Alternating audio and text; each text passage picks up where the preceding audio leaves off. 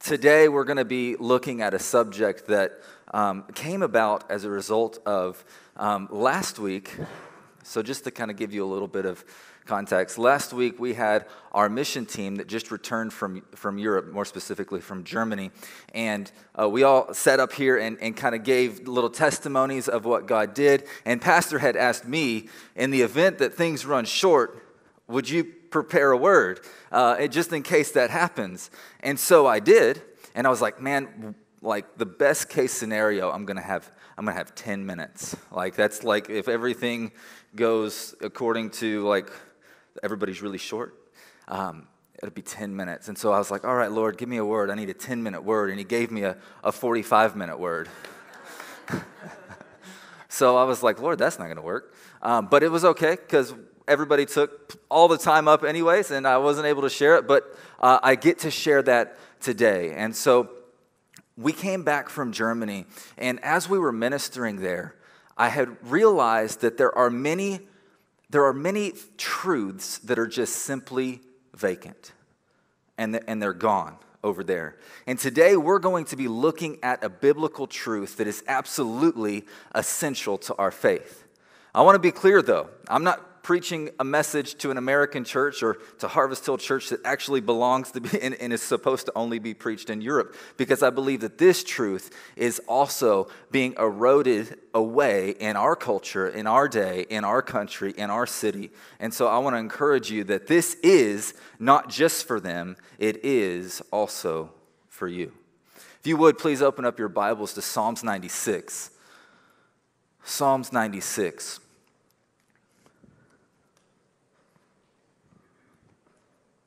Once you get there, put a bookmark there, put a ribbon there. We're gonna actually come to that quite a bit later. You can put a bookmark there and then just close the Bible up, or just close your phone or whatever you're using, and we'll come back to it later.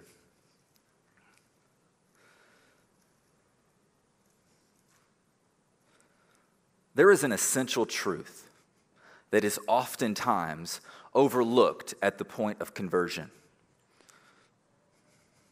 Sometimes at the point of conversion, people just completely miss this essential foundational truth. There's this important moment of epiphany, call it a revelation, that should happen sometime before your rebirth into the kingdom of God.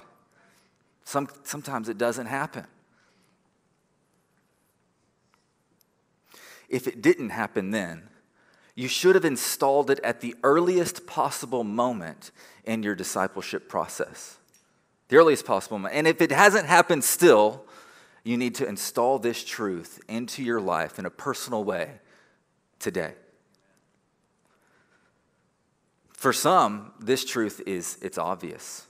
Because of their unique life experience, this truth was so clear, so obvious, they grabbed it and accepted it as true, not only for themselves, but for other people, installed it into their life, and it was no problem at all. For others, it's the complete opposite. And it's so difficult, it's such a difficult concept to even get, they can hardly even see it, let alone grasp it and take it. I think I can say that if you're missing this fundamental truth, this building block, you are missing an important logic. There's a bit of logic that comes, there's a bit of clarity that comes that brings support to the tenets, to many tenets of our faith. And if you're missing that, it can be a destructive thing in your faith. It can be something that erodes at your understanding of Christianity. And I think I can say that without a comprehensive understanding of this truth, you're at risk of many things.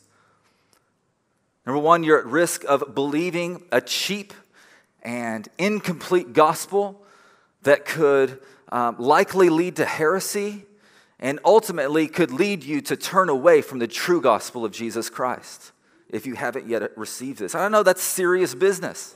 That's a serious claim. That's how serious this truth is.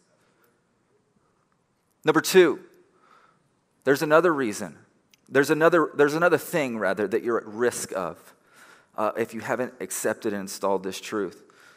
You're at risk of repeatedly falling into giving an empty, half-hearted offering of praise and worship to the Almighty and one true God.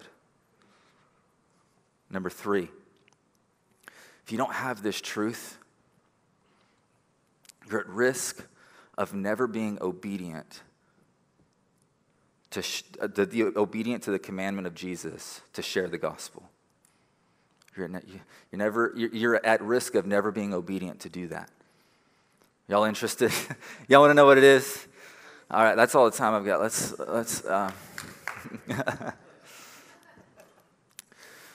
The truth is this: that apart from Jesus, you are not good. You are not good. And it's a truth that flies in the face of the philosophy of this age. It's a truth that is so contended against that you would be considered a bigot, or you would be considered somebody who has a very narrow view if you were to actually hold on to this truth and actually try your best to communicate this truth to another group of people. You see, the problem is it's a difficult thing to accept. I'll be the first one to raise my hand and say, look, this has been difficult for me to get past and accept and install this truth into my life. It has been. It's not easy. Why? There's several things there's a couple of things and reasons why this is a difficult truth to accept. I think number one,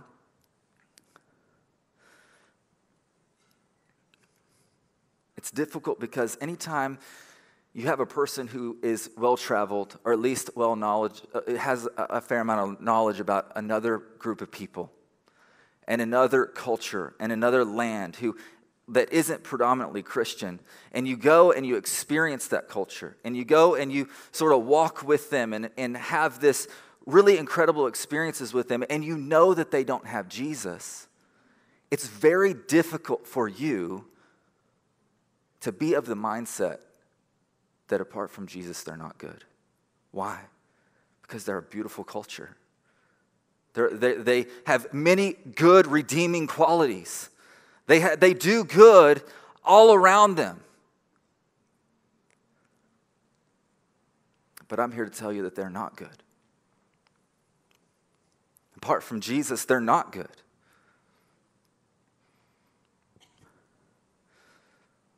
My seasoned Christians in this room know exactly the doctrine I'm preaching of right now. It's called the doctrine of original sin. And it's something that is being attacked in our society. And we can't let go of it. We can't not let go of it. It's difficult to accept many times.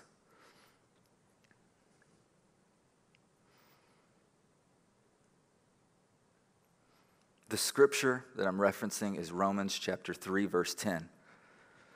There is none that is good. Actually, I think Paul uses the word righteous, if you're looking at the New King James. There's none that is righteous.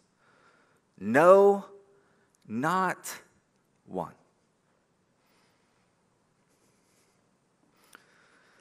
There's a hindrance to accepting this truth. The hindrance is something, it kind of comes out of left field. The hindrance is compassion. It's a little bit of something I've been praying about and seeking God on and asking Him about. But the issue is that people have been given a God-given compassion, and that God-given compassion is the very thing that is a hindrance to them accepting this truth to be true of other people. They're not good. But they seem to be good. They're not all that different than me and my friends. We do good things and we do bad things. Just because they haven't yet heard the gospel of Jesus, the Lord is going to punish them with eternal damnation, with eternal resting place of hell. That seems unfair. Doesn't seem right. Church, God isn't punishing them for not hearing the gospel. That's not the truth. The truth is they are sinful and their right judgment is what God says it is. They're not being punished for not having heard the gospel of Jesus. Don't get that into your mind.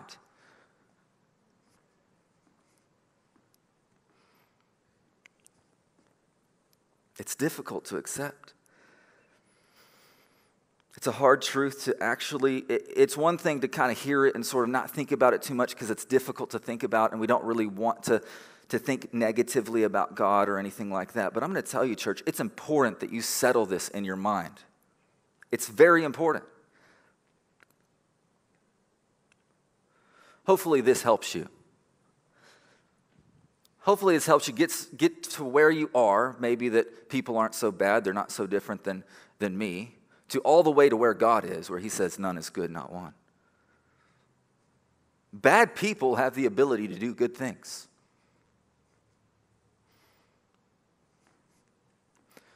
I knew there was going to be like such a silence, that there was going to be like the ability to hear a pin drop in this room. I knew that this was going to happen with this type of a word, but the Lord put this on my heart so strong. This is such a foundational point to our faith that if you don't have it, you're missing. There are large gaps in your understanding in terms of the gospel. We cannot simply have these massive gaps. We have to accept these things.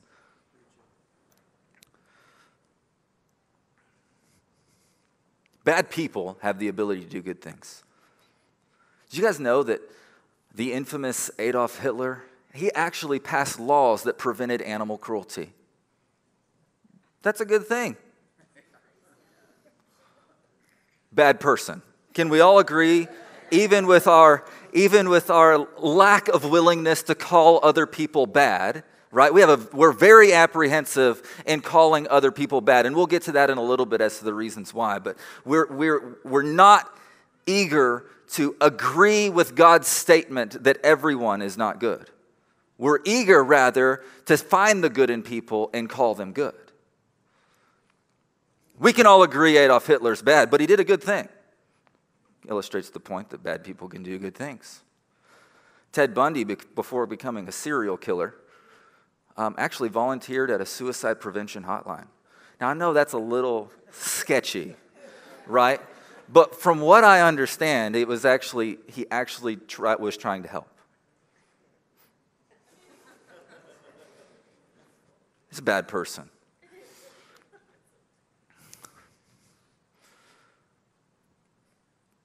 Al Capone, the Prohibition-era booze-running gangster that would get in open gunfights on the streets and kill the police and kill innocent bystanders along the way.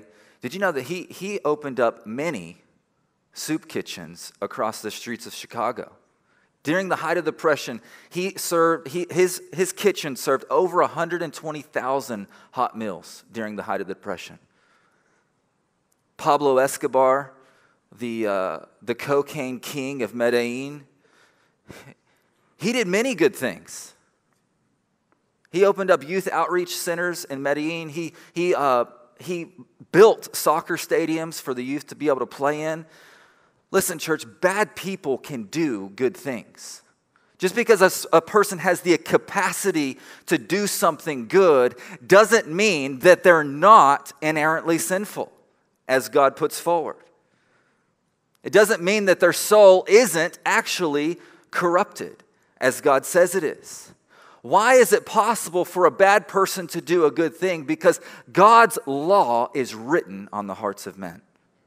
The Bible tells us that the law of God is written on the hearts of men, and there is a strong force that compels people to do the right thing in the right moment. As a matter of fact, I believe that even as individuals come together to try to create a society, God's law then becomes self-evident to them.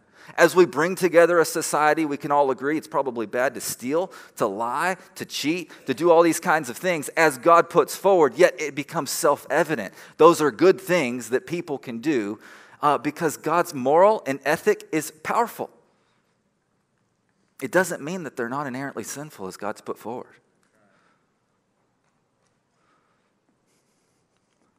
God has given you your compassion. And I actually think that there is this internal struggle that happens whenever we're having to accept this truth that is true of others. We don't want to be judgmental. As a matter of fact, as Christians, we feel like we're called to not be judgmental. You're not being judgmental. You're agreeing with the one true, righteous judge who is holy, whose judgments are like honey, the Bible says. It's not being judgmental to agree with the judge. There is none that is good, not one.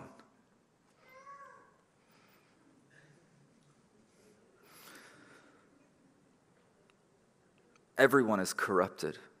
Everyone is, apart from Jesus. If you look across the landscape of the earth and you put yourself to the task of evaluating the souls of humanity, and you see that people are good, or they can do good, therefore they must be good, and then you try to take that logic and reconcile it against the truth and the judgment and the justice of God, you are putting yourself in a very precarious spiritual position.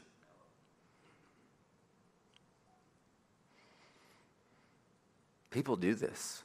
Christians do this. And I'm not saying that it's wrong to do it. I'm saying the way in which you go about this very precarious thing, you need to be very careful about. Having accepted and installed these truths before you endeavor to make this spiritual walk with the Lord. Because if you haven't, you're very likely putting yourself in a position to judge God. If you were here during the Freedom Conference, you may have heard me speak about this very subject. You see, Adam and Eve were told not to eat of the tree of knowledge and good and evil. And then we broke down really quick, in just a really quick way, I want to say that what they received when they did eat from the tree of the knowledge of good and evil wasn't knowledge. They didn't receive any new scientific facts. They didn't receive any new bits of information that they didn't already have. What they received is totally hinged to the second part of the name of the tree, of good and evil. They received a position that they were never meant to have, which is a position of judgment. Good and evil is an inherently judgmental way. And so as what they did with their very first judgment that they were never supposed to have, as they took the first bite, they judged God and found that he wasn't being true to them.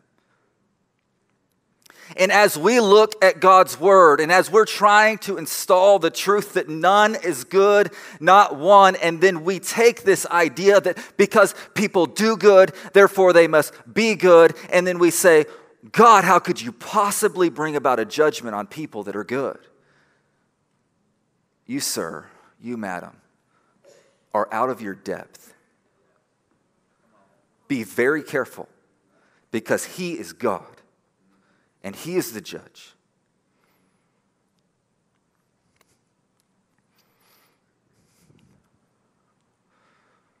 Do not dethrone God because you think you know better. We are either subjects to God or we are gods ourselves. Those are the only two options. We have decided when we gave our life to Jesus that we are no longer God. And I am subject to the truth of who God is and what he does on the earth. I am a Christian. I submit to the authority of God.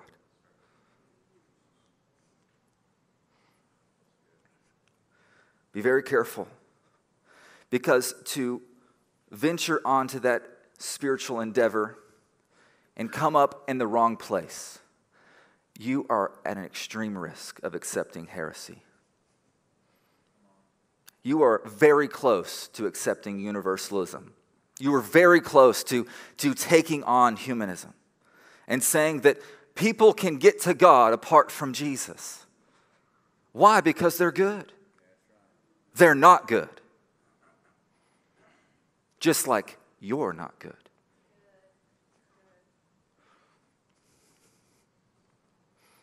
There's a couple of reasons why this is difficult to accept. I want to pause and make a clarifying statement here really quickly. Am I saying that you can never call somebody good? That's not what I'm saying. The context of this discussion is dealing with eternity. All right? The standard that is set by God as to who is good and who is not good. Now, when the standard shifts and we're talking about recommending somebody for a job, the standard's completely changed, right?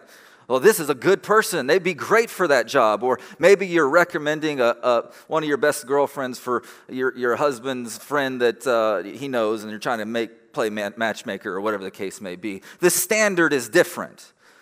You can say that she's a great person. I think y'all would really get along. I'm not saying that there's never an appropriate time and place to call somebody good. I'm saying that in the scope of heaven, when we're talking about such lofty things, we have to shift and understand that there's a different standard that is being put forward, and it's a different question altogether as to whether somebody is good or not good. And it helps to facilitate, it helps to bolster up and make sense of our faith. You guys with me? You understand what I'm saying? It's very important to get this down into your heart. There's another reason that this truth is very difficult to accept for some. It's one thing to accept it in a sort of abstract way, as we've been talking about so far, as being true for others, that sometimes our God-given compassion is a hindrance against. But for many, it's an altogether different thing to accept it to be true about you.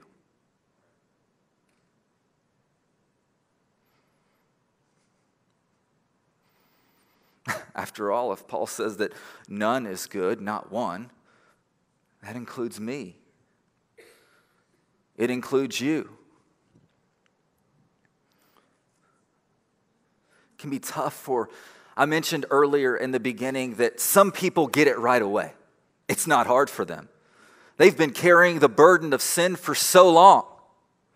They've been dealing with carrying this weight of sin, and they've seen that the product of sin is death, and they've experienced it with their life. And when they went to the cross, they offloaded their sin and then felt the freedom that came as a result of it. And they looked back at their old life and said, "Yes, that is bad." Like, it's so easy for some. They're like, "Yeah, easy. I'm a bad person. Yeah, I get it." For others who feel like they haven't made very many mistakes, it can be difficult. This truth is so, especially with the philosophy of this age, just railing against this. You get 1 hour in church, you get all the other hours with the world. There is a heavy aggression against this truth. And for those that feel like they just simply haven't made very many mistakes, it can be hard to take on a personal level and put it right here and say, it's true about me. I'm a bad person apart from Jesus.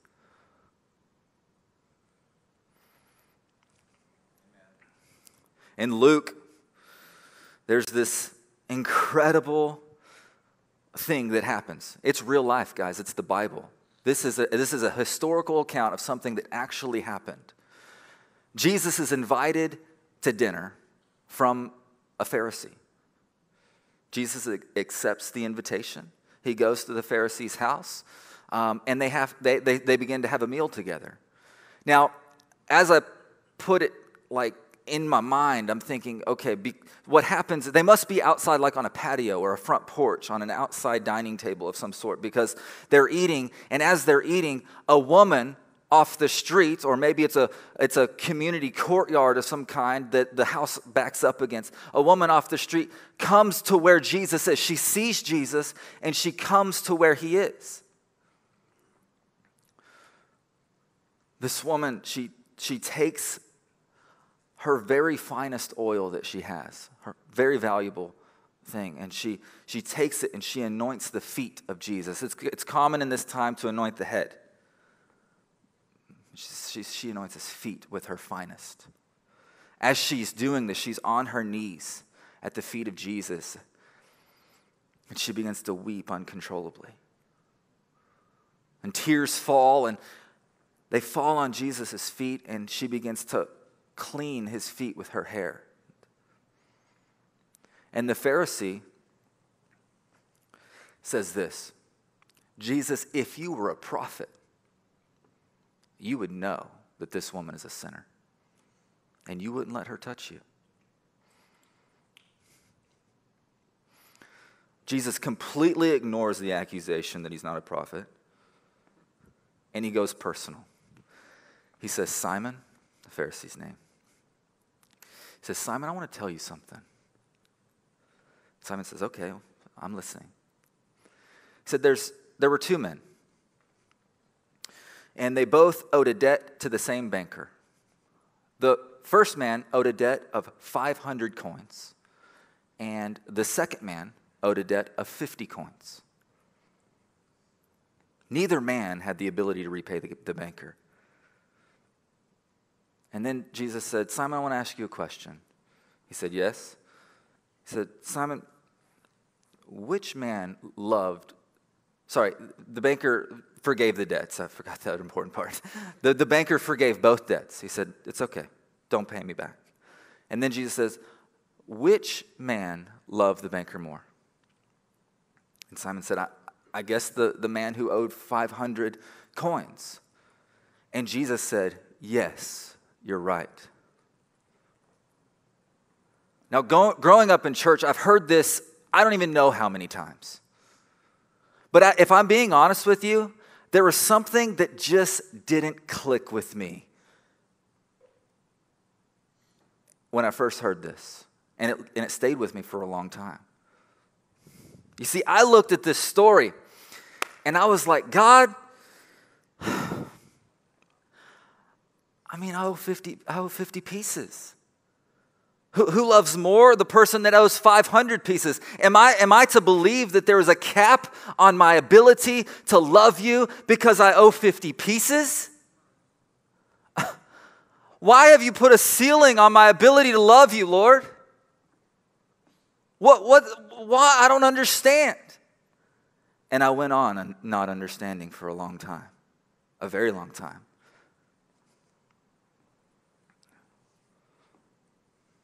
Should I go out and sin a whole bunch? Is that what you're inviting me to do, Lord? Let me just go out and just pursue the lusts of the flesh and really get down and dirty, so to speak? Is that what I'm supposed to do? So that I might be able to owe 500 coins?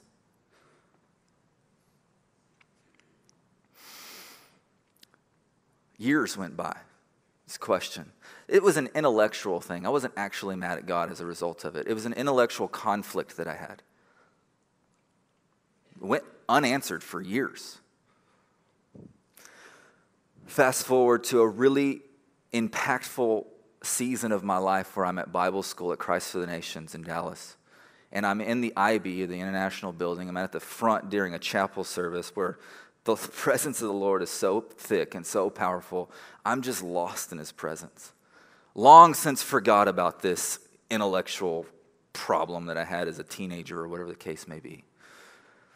No lectures recently heard on this subject, and I'm just pouring my heart out to the Lord, and the Holy Spirit visits me. And it's really this impactful moment for me where he takes me by the hand, and he begins to walk me down the aisles of my memory. See, the issue with people who think that they haven't made very many mistakes is that we have these tendencies to look at the things that we've done wrong and do one of two things. We either sweep them under the rug really quickly. Nobody saw that, right? Okay. If we don't pay attention to it, if we don't give any mental capacity to it, it's just going to go away. Nobody saw it. Okay, it didn't happen. Sweep it under the rug. Let's file that in a filing cabinet and lock the key, and throw the key away, lock it and throw the key away.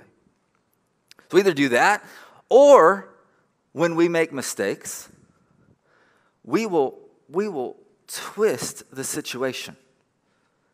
And we'll say, well, there's a reason I had to do that. And we'll take a thing that was bad and say, it's actually not bad, it's good, because the situation called for it, and we'll say the ends justifies the means. And yet we will continue to prop up our ability.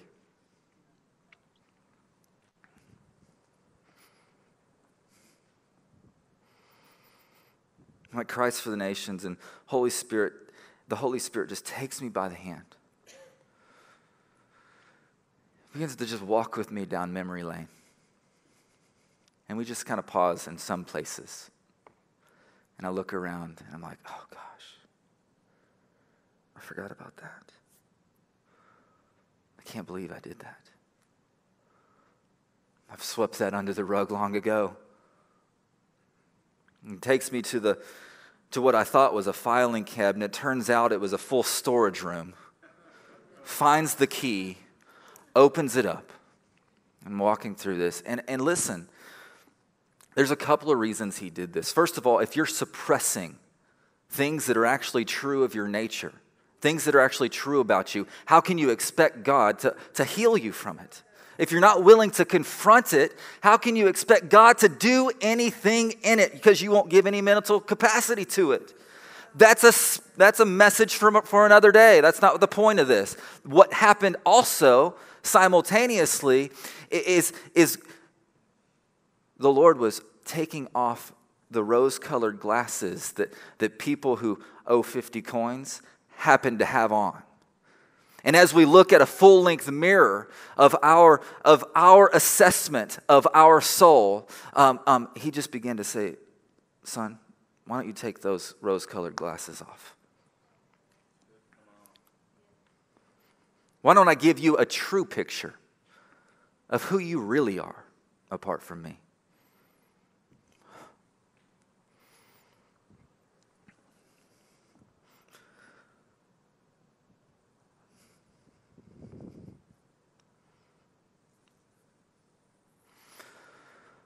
I received one of the clearest words I've ever received in my life that day, that morning, spring of 2007, Christ for the Nations, and the IB at the upper right-hand section of the altar.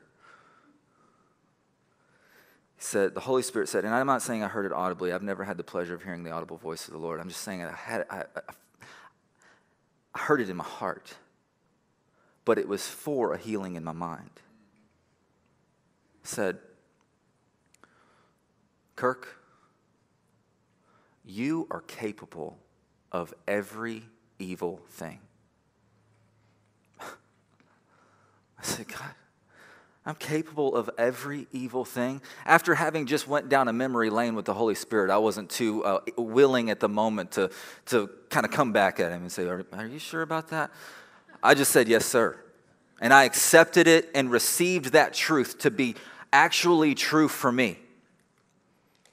That apart from Jesus, I'm capable of every evil thing. In the preparation of this message, I revisited that with the Holy Spirit. I said, Lord, is that true? Am I capable of every evil thing? I was willing and ready to receive it at Christ for the Nations because of that incredible moment with the Lord. But here I said, Lord, is that actually accurate? I mean, I grew up in a Christian home where we have set a high priority on actually following through with holiness and believing that God is good and believing that his morals and values are good for me. And I can't imagine that I would do these things. Can't imagine a scenario where that would actually happen. He said, I gave you your Christian home. I called your dad out at 25 years old.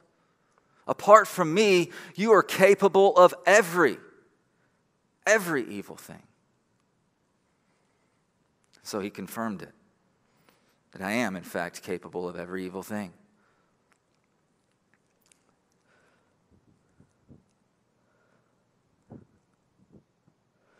In Luke 7, there's this incredible thing that's happening because Jesus is giving this amazing parable, but what's actually happening in the parable is playing out real time. They're happening at the same time. It's incredible.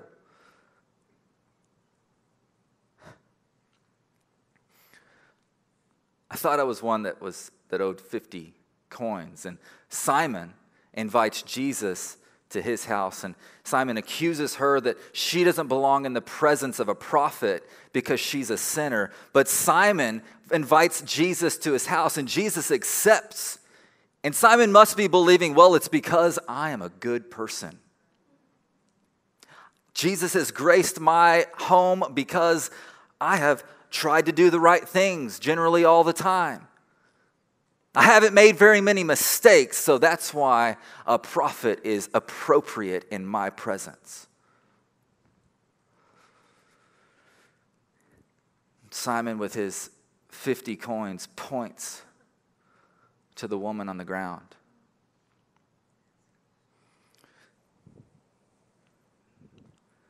What happened for me at Christ for the Nations is my perspective shifted. All of a sudden, I was no longer the one with 50 coins. God lifted off the lie of self-righteousness and said, you're not Simon.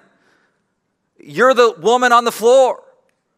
You owe 500 coins every single time. That's you. The problem was, the Lord says, this is who you are, but I thought I was over here. I'm the one, I'm positioning and posturing myself to the Lord as though I don't owe a great debt. And therefore, there is self-righteousness and spiritual pride that is there that is preventing me from a true and real moment with Jesus. I belong here. But I'm standing over there with my arms crossed. And from time to time, I go like this. See that? I would never do that. I belong in this church because, I do the right thing most of the time. I'm generally a good person. No. There is none that is good. Not one. And the spectrum on which you place yourself is the difference. I used to mark myself that I was about right here in my righteousness and my own goodness and my own introspective endeavor to mark where I am. I would mark myself right here. I'm pretty good. I generally try to do the right thing. And then in that moment at Christ for the Nations, the Holy Spirit began to bring me down to where I actually was and simultaneously begin to tell me that the gauge by which I was evaluating my standard was wrong. What are you doing even marking yourself? How can you go about marking yourself? Relative moralism, how are you supposed to do that? Well, because this person did that thing, that way that bumps me up a little bit. Why is gossip so rampant? Because we're eager to hear the bad things somebody else did so we can feel better about the things that we do. God said why are you even looking at that standard? He said, here's the real standard. It's the pure and spotless Lamb of God. What's the actual standard that he's going to judge the earth by? It's the perfection of Jesus. If your self-imposed mark is here, Jesus' mark is out of sight. And it's in the disparity of those two marks. That is when you begin to see and come to the sobering moment that you are not good.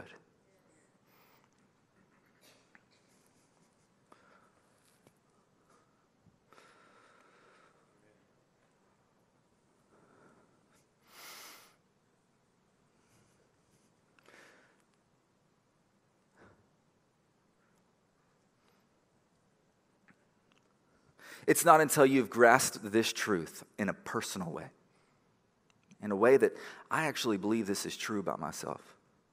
Kirk, you're capable of every evil thing. It's a truth that I accepted and actually believe with all my heart. It's not until you've done that that you can tap into the endlessly emotional, tear-filled joy that is associated with the gospel of Jesus Christ.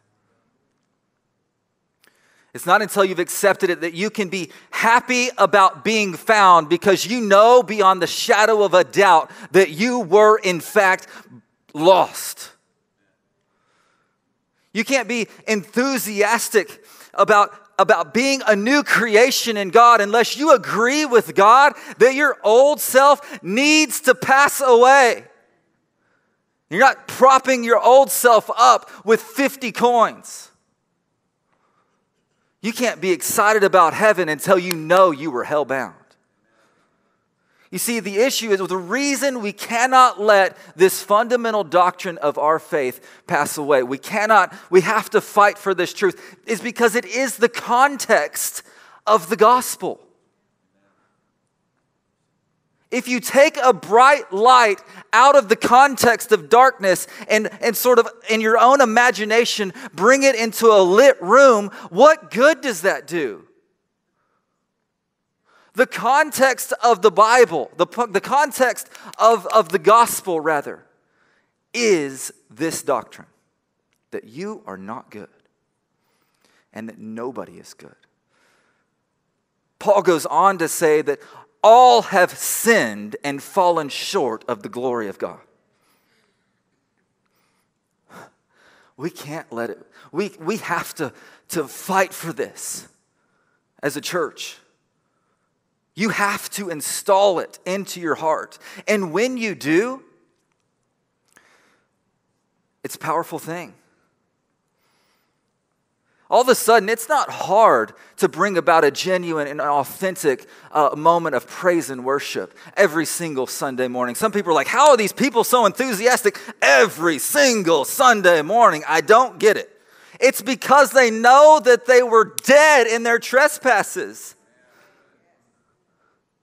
How can these ladies get up here and be all so enthusiastic every single time? It's because they understand the context of the gospel and they've received it to be true of their own life. Not propping themselves up with self-righteousness.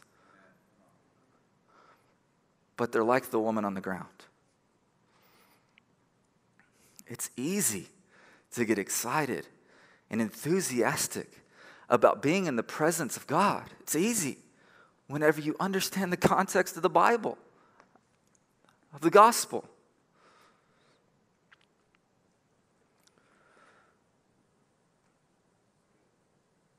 Don't be at risk of falling into giving an empty, half-hearted offering of praise and worship to the Lord. Rather, accept this foundational truth that apart from Jesus, you're not good.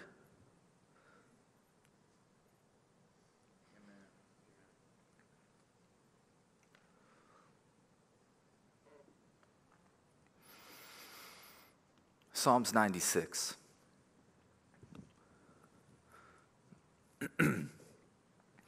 Psalms 96, we read a psalm of David, a man who has this truth firmly planted in his life.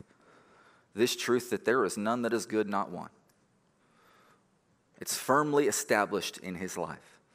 And here we see a glimpse of an appropriate response from somebody who understands the context. Psalms 96 says, "Oh, sing to the Lord a new song." It's not hard to get excited about what the Lord has done for you when you know where He's brought you from. I'm not going to bring to the Lord an old, worn-out song that's lost its meaning to me long ago, that has this sort of habit-forming thing in me. It's this sort of ritual type thing. I'm not going to bring an old song. I'm going to bring a new song because He's doing new things in my life. And I want to fully express the genuine gratitude of my heart to my King and my Savior. I'm going to bring a new song. Sing to the Lord a new song. Oh, sing to the Lord, all the earth. Sing to the Lord. Bless his name. Listen, watch this one. Proclaim the good news of his salvation from day to day. Declare his glory among the nations and his wonders among all people. Why? Because they need it. If you don't have this truth firmly established in your life, you're at risk of never being obedient to Jesus' command to share your faith. Why? Because if it's not in your life, if you don't have it, you'll fail to see the urgency of the hour. If you bring a bright light into a light room, you don't really see the point of it. You'll fail to see the urgency.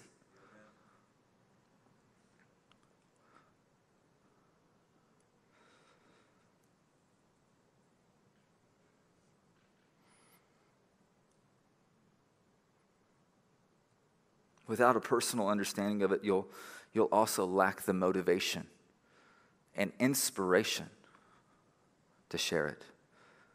You get excited whenever you understand what God's done for you. And it brings about motivation. It brings about an inspiration to share what God has done for you because you have an accurate reflection of who you were apart from him. You'll lack the motivation and inspiration, and you'll fail to see the urgency and the need that others have for him. It's a double-edged sword that cuts down evangelism in America today.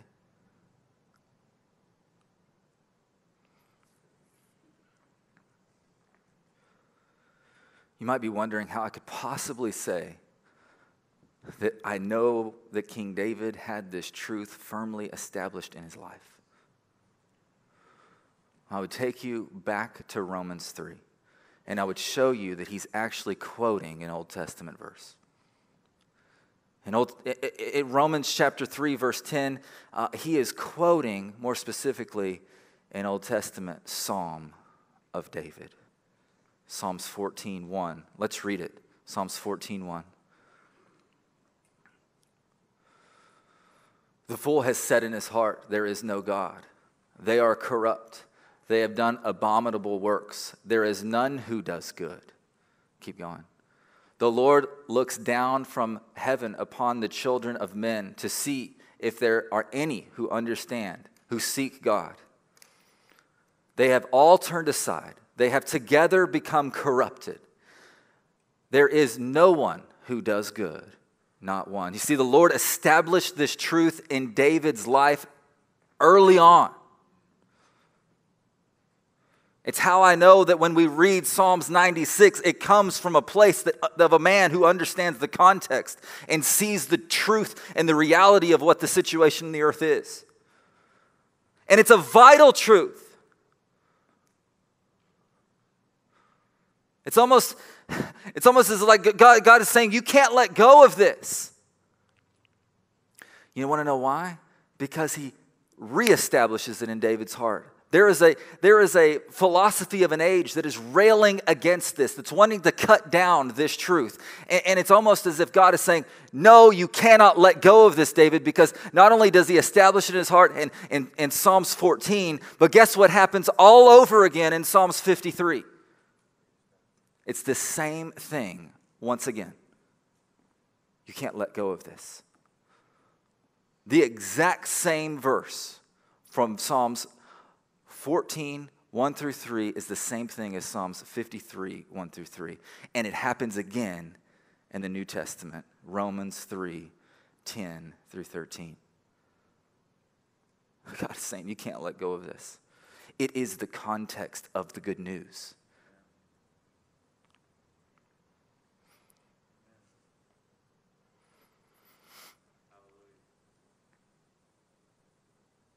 Praise God. I want to ask the worship team to come forward as we finish today.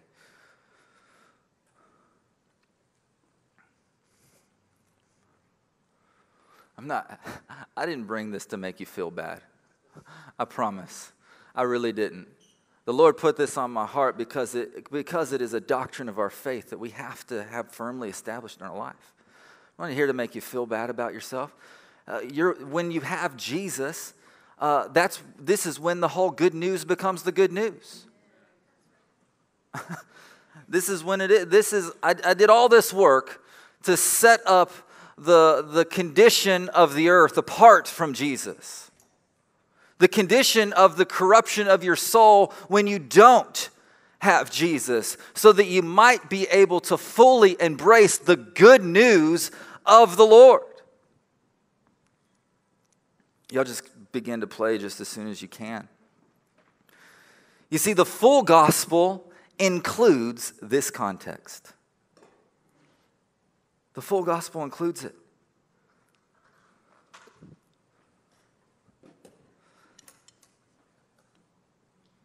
I like that Paul uses the word righteousness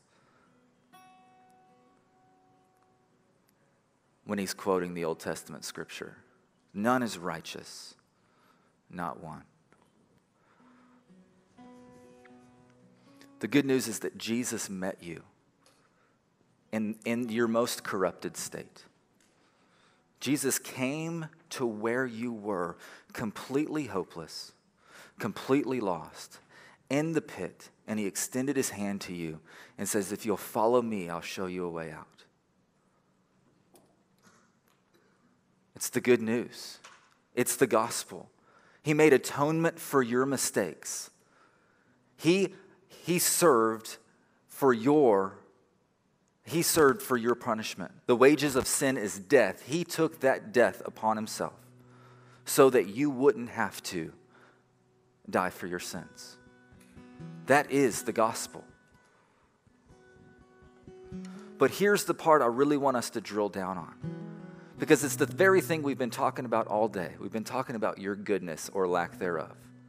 We've been talking about your righteousness or lack thereof. When you receive the free gift of salvation, what comes with it is this very important phrase that I want you to add to your Christian glossary. I want you to understand this. You received the imputed righteousness of Jesus. In other words, whenever God looks to judge you, he doesn't look at your failed righteousness. Rather, he looks at the righteousness of Jesus, and he credits it to your account. He credits Jesus' righteousness to your account. And here's the important word. I said imputed, okay? Now, to help you understand it, I'm going to bring about another word to help you understand what that means. The Lord imparts his gifts and the fruits. He imparts those to you. That means that you have a part in it. You collaborate with God with the gifts that he's imparted to you. But when it's imputed, when an imputation has nothing to do with you. God handles all of the ecosystem and all of the things that go together to make that makes Jesus righteous. He handles it all. He protects it all. He pastors it all, and you have nothing to do with it. He protects your righteousness, and he credits it to your account. We receive the imputation of that righteousness only by faith. Why? So that no one can boast.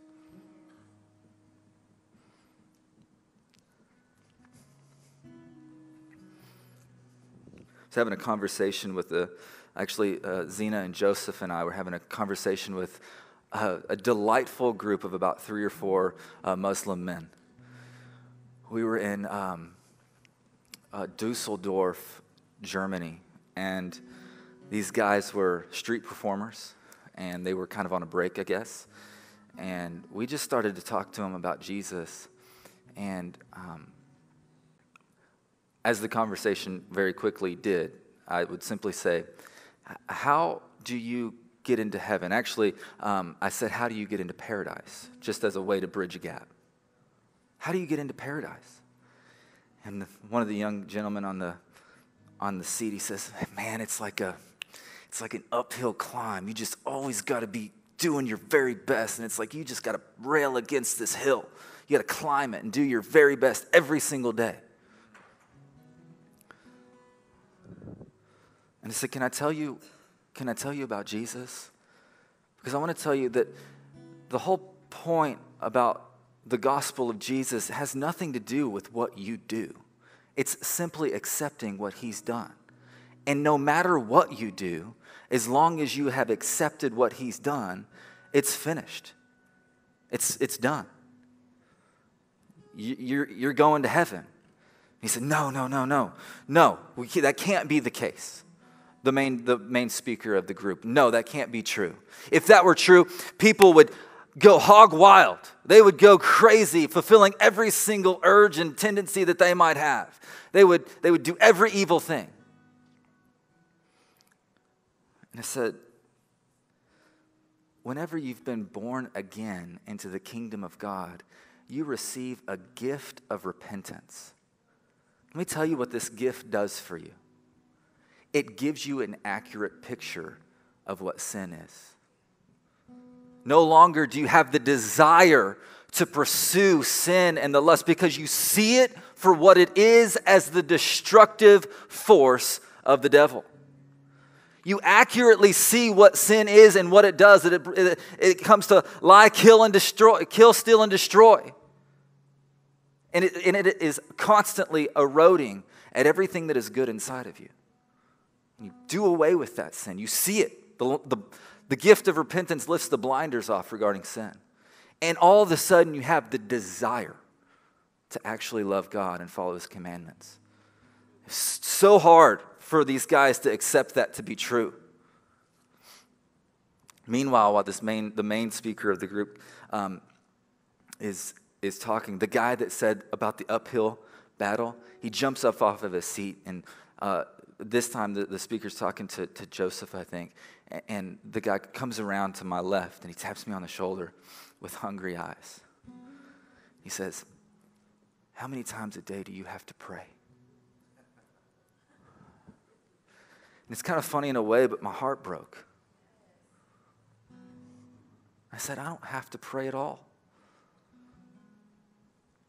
I don't have to pray.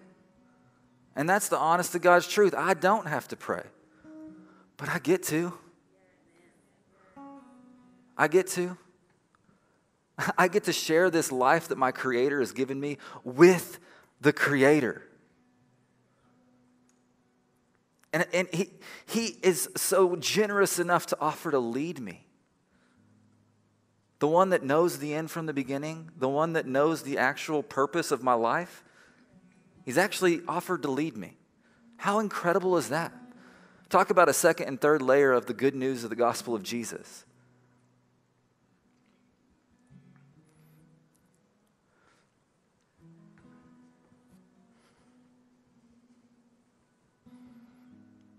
As we finish, I just want to ask you if you're willing to stand as we pray. The context of the gospel cannot be lost or forgotten, because we would be at risk of believing a cheap and incomplete gospel. We'd be at risk of the heresy of universalism.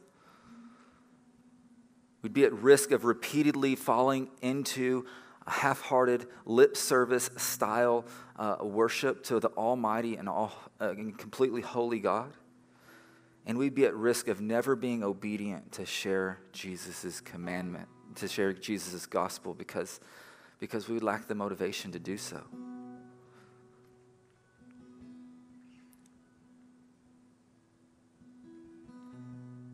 I want to let the Holy Spirit do just a quick work in your heart.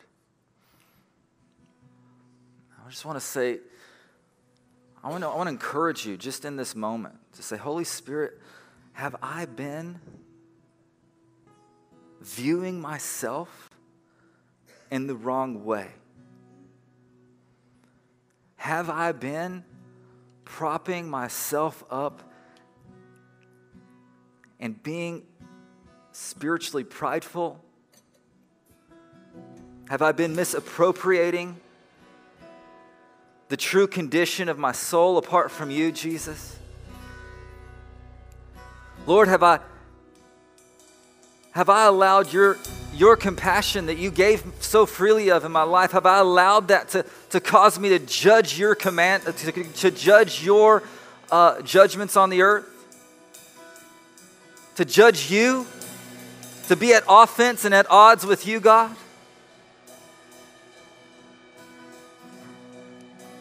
Holy Spirit, I pray that you just begin to confront lies that have been accepted in this congregation right now in Jesus' name. Begin to call them out in their hearts. These accepted lies, the spirit of this age. Call them out in Jesus. Call them out in Jesus' name. Holy Spirit, begin to heal that. Install truth in their vacancies.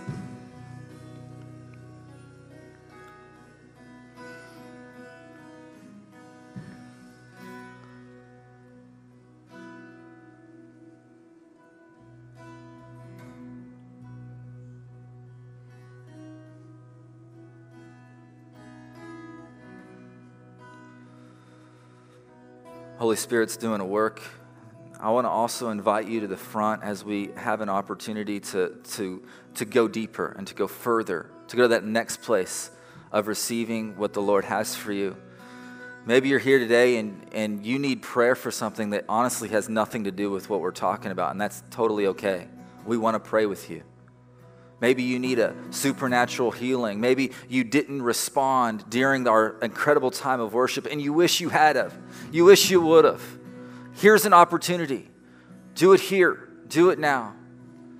So I'm going to pray a quick, simple prayer. And if you need prayer for anything at all, I want you to come forward and receive it.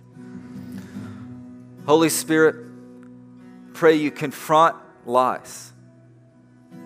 Pray you install truth in their vacancies. Holy Spirit, I pray you would call everyone forward who needs prayer for anything at all. In Jesus' name, amen.